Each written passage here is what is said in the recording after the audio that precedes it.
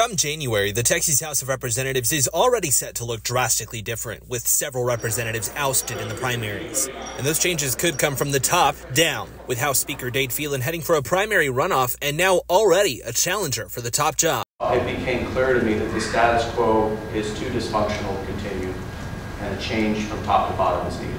A four-term Republican, Representative Tom Oliverson is known for, most recently, his work in carrying Senate Bill 14, the ban on gender-affirming care for trans minors in Texas. In a statement, incumbent Speaker Phelan writes, in part, "My focus remains on re-electing our Republican colleagues in runoffs and strengthening our majority in the Texas House." That includes his own race after he failed to garner a majority of votes in his primary, now heading to a runoff in May. And it wasn't a question of when he might be challenged for the speakership if he gets the opportunity to run for speaker again, but when he was going to be challenged. And so this is really probably only the first of at least a few entrants into this race. Lieutenant Governor Dan Patrick, who presides over the Senate, has made it no secret he wants Phelan out, endorsing Phelan's primary challenger, David Covey. At a public event on Thursday, Patrick stopped short of any outright criticisms of Phelan, but noted the tension between the House and Senate once again. We've got a Republican governor, Republican lieutenant governor, Republican speaker.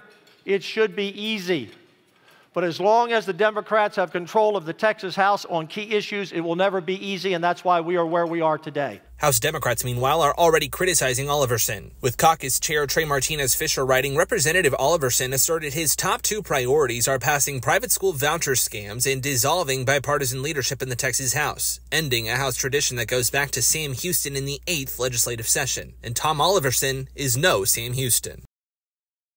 Thank you for watching. Please hit the subscribe button and get the latest news by downloading the CBS Austin News app.